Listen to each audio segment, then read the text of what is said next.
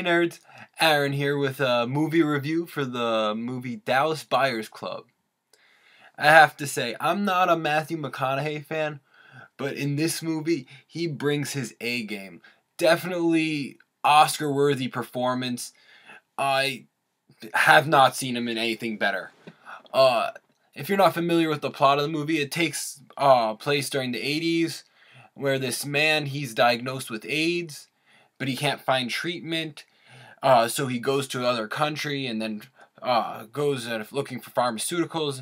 And then he realizes that he can actually bring these back to the USA and actually sell them to people who need the drugs.